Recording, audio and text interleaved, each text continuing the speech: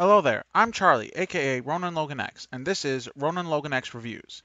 In this video, I'm taking a look at the Eric Killmonger Black Panther figure from the Marvel Legends Black Panther Legacy wave.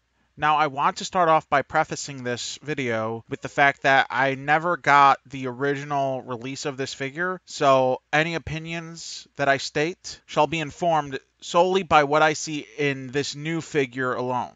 So, without further ado, let's check it out.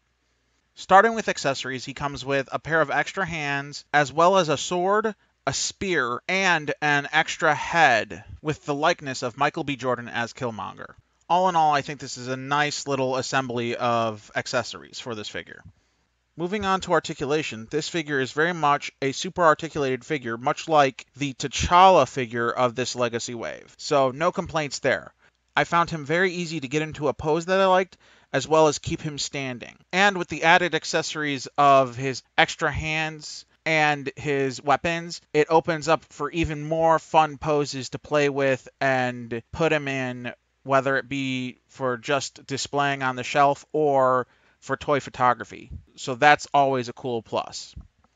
Moving on to the likeness, this is another great example of the Marvel Legends team's efforts to up their game in replicating the looks of the actors as the characters in the movies. So that's a really awesome bonus for me, as I really love good likenesses.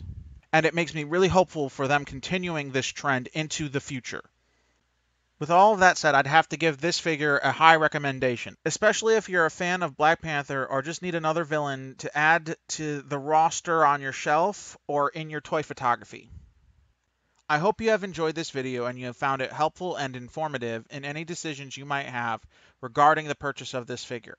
If you have enjoyed this video, please leave a like, please comment, please subscribe, and ring that bell icon if you would like to be notified about any of my future videos.